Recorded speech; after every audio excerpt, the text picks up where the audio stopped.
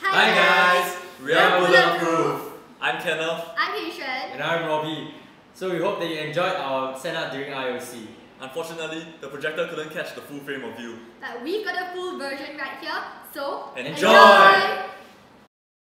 Bulletproof commences a dramatic retelling of Apollo's battle with the Python of Delphi.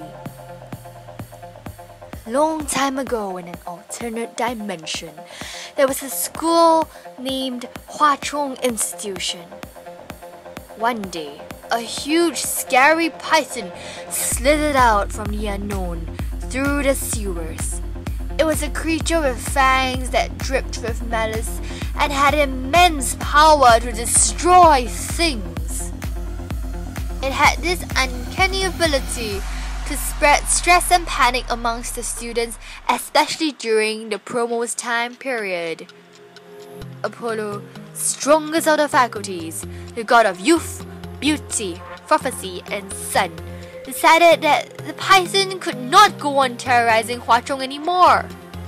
So he gathered 3 brave warriors to aid him in his quest.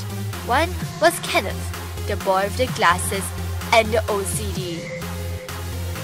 One was Robbie, the boy with the bushy eyebrows and who could never resist a challenge.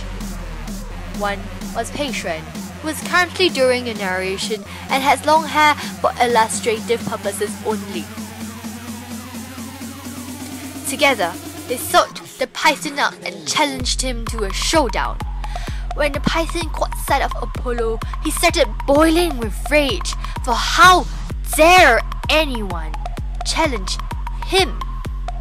It lunged at Apollo to devour him, but Apollo was quicker.